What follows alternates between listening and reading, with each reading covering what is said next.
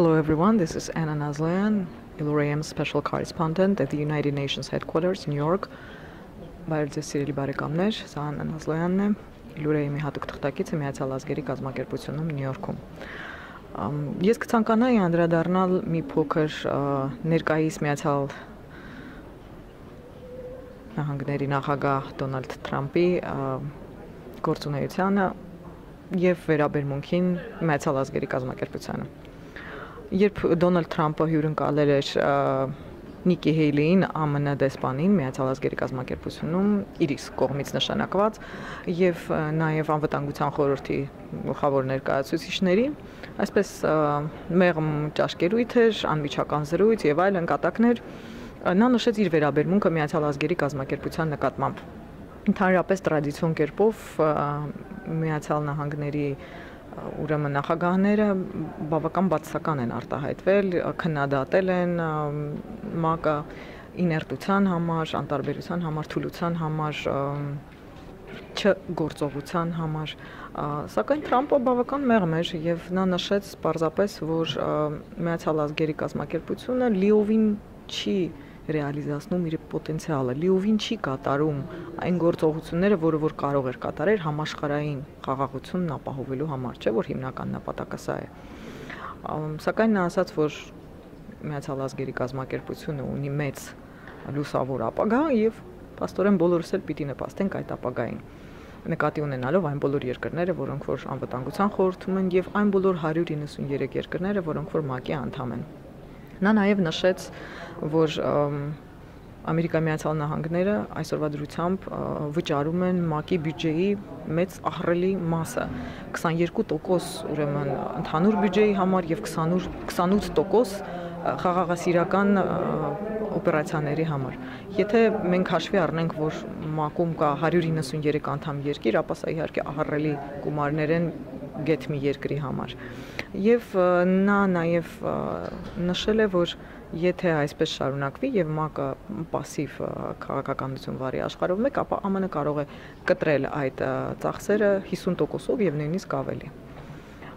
Շատ էքսպերտներ ասում են, որ եթե Միացյալ Նահանգները դիմեն նման քայլի, ապա իրենց տեղը մեծ ուրախությամբ կվերցնի Չինաստանը։ Եվ գումարային, այսպես ասած, տրանշեր տեղափոխելով Միացյալ Ազգերի կազմակերպությանը կունենա նաև ավելի ծանրակշիռ խոսք եւ նույնիսկ կկարողանա ճնշում գործադրել գումարային առումով հենց այս կազմակերպությանը։ Սակայն այդ նույն էքսպերտները գտնում են, որ Միացյալ Ազգերի կազմակերպությունը ավելի կշահի, եթե մնա այն ֆորմատում, ինչպիսին որ հիմա է, կարծես թե որոշակի ինչ-որ բալանս է ստեղծվել եւ այդ բալանսը պիտի պահպանվի։ Ինչ վերաբերում է Թրամփին, իր դիրքերը փորձում են խարխլել եւ վերջերս Ամերիկայի մամուլը ողողված է, պարզապես ողողված է հոդվածներով, ինֆորմացիայով, խնդիրներով, որ փորձում են բոլոր ճշմարտացի եւ ոչ ճշմարտացի միջոցներով եւ մեթոդներով կապել Թրամփին Ռուսաստանի հետ։ Եվ տարածիորեն նշում են, որ ռուսները ընտրեցին իրեն նախագահ, ռուսները միջամտեցին, ռուս հակերները ունեցան իրենց մեծ ազդեցությունը, Քլինտոնին վարկաբեկեցին եւ այլն նմանատիպ абսուրդ իհարկե հայտարարություններ, բայց պիտի նշեմ, որ նախքան նախագահական ընտրությունները Հիլարի Քլինտոնը եկել էր Միացյալ Ազգերի կազմակերպություն, երբ որ բռնկվեց այդ սկանդալը իմեյլների հետ։ Հիշեցնեմ, որ 33,000 իմեյլներ, որը որ Քլինտոնը գրել էր պետք քարտուղարի լինելու ժամանակ, պարզապես անհետացել էին։ Եվ այս իմեյլները էլեկտրոնային նամակները վերականգնելու համար ոչ մի հնարավորություն չկար, քանի որ Քլինտոնը ոչ թե օգտագործել էր իր պաշտոնական email-ը, այսպես ասած ինտերնետային փոստարկղը, այլ օգտագործել էր իր եւ իր ամուսնու կողմից գնված մասնավոր սերվերի տրված email-ը։ Սա արդեն իսկ կասկածներ էր առաջացնում, իսկ դրանից հետո իմանալով, որ պետք է, այսպես ասած, отчет, այսինքն պետք է ներկայացնի իր գործունեությունը, վերցնել եւ 33,000 email անմիջապես ջնջել, առավել քան կասկածելի էր։ Նա փորձում էր արդարանալ Միացյալ Ազգերի կազմակերպությունում, երբ որ պատասխանում էր լրագրողների թեժ հարցերին, ինքը իսկ բացեց այդ խոսքը, կարծես փորձելով կանխարգելել ցանկացած տեսակի բարդ հարցեր եւ ասաց, որ այդ email-ները ոչ մի նշանակություն չունեին, այնտեղ իր աղջկա հարսանիքի պլանավորումներ, իր մոր հետ կապված ինչ որ հարցեր էին, իր յոգայի դասերի ցուցակներ եւ այլն, նման абսուրդ բաներ, սակայն արդյոք հավատացին նրան մարդիկ ոչ եւ սա համարվեց, այսպես ասած, ֆոպա, այսինքն քաղաքականական շատ մեծ սխալ, абսուրդ քայլ իր կողմից, որ անթույլատրելի էր իր ռանգի պաշտոնյայի համար եւ առավել անթույլատրելի մի անձնավորության, որ հավակնում է դառնալ Միացյալ Ազգերի նախագահ, այս անգամ ոչ թե պետքարտուղար։ Դոնալդ Թրամփը այդ ժամանակ ոչ մի կապ չուներ այս ամենի հետ, ռուսները ոչ մի կապ չունեին այս խնդիրների հետ եւ փորձել կապել այս բոլոր հարցերը եւ այսպես ասած թացա չորի հետ խառնել եւ լցնել մի կացայի մեջ չի հաջողում, սակայն ինչ պատվերով ամբողջ ամերիկյան մեդիան ողողված է նման լուրերով։ Հիմա չկարողացան Թրամփի հետ այդ հարցերը լուծեն, անդրադարձել են իր որդուն Դոնալդ Թրամփ կրծերին, որը անցյալ տարի հանդիպում է ունեցել մի ոմն ռուս advokati հետ, իրավաբանի հետ, Նատալիա Վեսիլնիցկա, որին իրեն ծանոթացրել է մի մարդ, որը զբաղված էր միս մոլորակ, միս տիեզերք մրցույթի կազմակերպմամբ եւ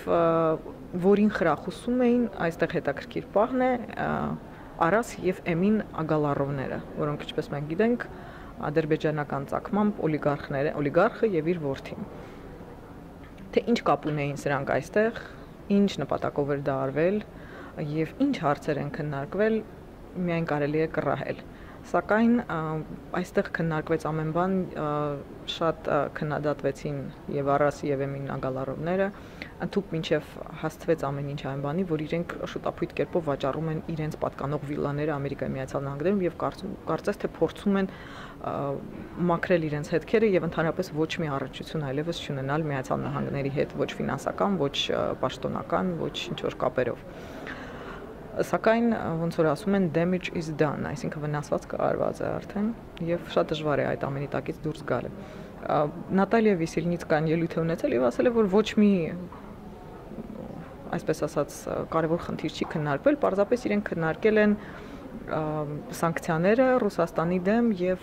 Ռուսաստանի կողմից այդ արգելքը, որպեսզի Ամերիկայի Միացյալ Նահանգների քաղաքացիները որդեգրեն ռուս երեխաների, որ գործում է 2012 թվականից։ Շատերը գտնում են, որ սա Ռուսաստանի հակահարվածն էր սանկցիաների դիմաց։ Միայն դա եւ Դոնալդ Թրամփի որդին էլ նշել է, որ ոչ մի լուրջ բան չի քննարկվել, սակայն երբ որ գաղտնազերծվել են email-ները, այնտեղ նշված է ինչ որ եղել, որ այս իրավաբանը Նատալիան խոսք է տալիս, որ ինքը գալիս է հենց ամենաբարձր պաշտոնյաների կողմից եւ ունի շատ կարեւոր վարկաբեկիչ ինֆորմացիա Հիլարի Քլինտոնի վերաբերյալ եւ այդ ինֆորմացիան պոտենցիալ կերպով կարող է օգնել Դոնալդ Թրամփին իր հավաքություններում դառնալ նախագահ։ Եվ ասում են, որ Դոնալդ Թրամփի որդին շատ ոգևորվել է եւ որոշել է հենց այդ նպատակով հանդիպել այս կնոջ հետ։ Ինքը Թրամփը, նախագահ Թրամփը նշել է, որ տեղյակ չի եղել այս հանդիպման վերաբերյալ եւ միայն մի քանի օր առաջ է տեղեկացել, երբ որ գաղտնազերծվեց այս ամբողջ ինֆորմացիան, ինքը որդուն պաշտպանում է, գտնում է, որ տղան ոչ մի սխալ բան չի արել եւ ցանկացած մարդ իր դիրքում կաներ նույնը։ Առնվազն կփորձեր պարզել, թե ինչի մասին է խոսքը։ Սակայն այս ինֆորմացիան տարբեր ֆորմատներով ամենայն մանրակրկիտությամբ ընդհանուր մինչև այդ ժամերը, րոպեները հանդիպման քննարկվում է Միացյալ Նահանգների պրեսայում, մամուլում եւ չի դադարում քննարկվել։ Կարծես թե կան ինչ-որ ուժեր, որ ուզում են նշել, որ այս ինֆորմացիան իսկ բավական է, որպեսզի Թրամփները ամբողջ ընտանիքով ճանաչվեն իբրև դավաճաններ, ռուսամետ Ռուսաստանին հայրենիքը վաճառած գործիչներ եւ ընդհանուր մինչեւ իմպիչմենտի ենթարկել ընտրված նախագահին։ Շատերը, այդ թվում նաեւ ռուսները, շատ պաշտոնյաներ, դիվանագետներ Միացյալ Ազգերի կազմակերպությունում այսպիսի նախագահական կամպանիան եւ ինչ որ իմպիչմենտի հավակնությունները համարում են абսուրդ եւ մտածածին։ Սակայն այս Այս ամենը շարունակվում է։ Իսկ եթե շարունակվում է, ուրեմն ինչ որ մեկին դա պետք է եւ ինչ որ ուժեր, ինչ որ մարդիկ բավական լավ վճարել են այդ ամենի համար։ Թե ովքեր են, ինչու եւ ոնց երևի թե կպարզվի ժամանակի ընթացքում։ Սակայն պետք է նշել, որ երբ որ քննադատում ես Քլինտոնին, շատերը չեն հասկանում եւ ասում են, բայց ինչպես, հատկապես երբ որ ասենք կինը գնահատում է եւ քննադատում է կին գործչին, ասում են, բայց ինչպես դու պետքա սոլիդարություն ցուցաբերես, այսինքն պետք է սատարես, չէ՞ որ կինը կարող էր դառնալ Ամերիկայի Միացյալ Նահանգների նախագահ, առաջին անգամ պրեցեդենտ կստեղծվեր եւ այլն։ Գիտեք ինչպես, ես կողմ եմ եւ իմ կարծիքով բոլոր գիտակից մարդիկ կողմ են, որ կանայք եւ աղջիկներ ունենան հավասար իրավունքներ բոլորի հետ, լինեն քաղաքակիրթ աշխարհի լիարժեք անդամ, ունենան բարձր պաշտոններ, ինչպես Անգելա Մերկելը, Թերեզա Մեյը եւ շատ ուրիշները ունեն այսօր։ Վատ չէր լինի ունենալ նաեւ կին նախագահ Միացյալ Նահանգներում, վատ չէր լինի ունենալ կին գլխավոր քարտուղար ՄԱԿ-ում, որը մոտ էր տեղի ունենալուն, բայց տեղի չունեցավ։ Սակայն դա պիտի լինի արժանի ներկայացուցիչ, դա պիտի լինի ազնիվ, այսպես ասած, կրիստալի պես մաքուր, ամբողջական մարդ, բարձր արժեքներով եւ նվիրված իր գործին եւ շատ կոմպետենտ, որպեսզի լինի ճիշտ ներկայացուցիչ, չէ՞ որ նա ներկայացնելու է բնակչության ամբողջ խավ, որ այսպես ասած թեժ ներկայացված է եղել մինչ այժմ եւ դա շատ պատասխանատու դեր է։ Իսկ Հիլարի Քլինտոնի նմանները վարկաբեկում են այդ պատկերը։ Չի կարելի կոռումպացված տարբեր հանցագործությունների մեջ մեղսունակություն ունեցած կասկածելի ինչ-որ անձի դնել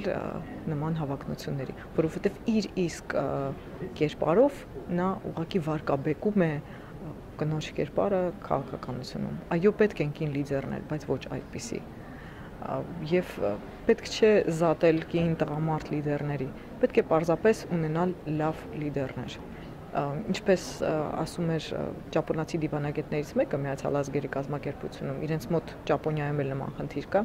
եւ իմ կարծիքով մեզ մոտ Հայաստանում էլ նման խնդիր կա, կին լիդերների պակասությունը, ազգային ժողովում կանանց պակասությունը շատ-շատերի համար դա տարակուսանք է հարուցում, օրինակ դրսից, երբ որ մարդիկ նայում են մեր ազգային ժողովին, իստերը զարմացած են, որ չունենք բավականաչափ կանայք կամ ասենք կին մինիստրներ եւ այլն, ել չասած վարչապետ կամ նախագահ։